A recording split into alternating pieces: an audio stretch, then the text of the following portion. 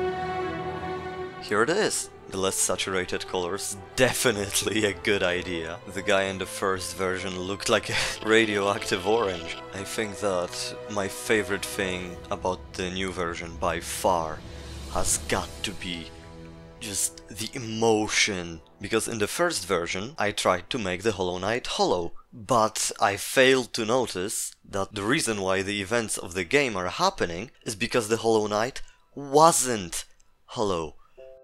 Anyway, yeah, pretty cool.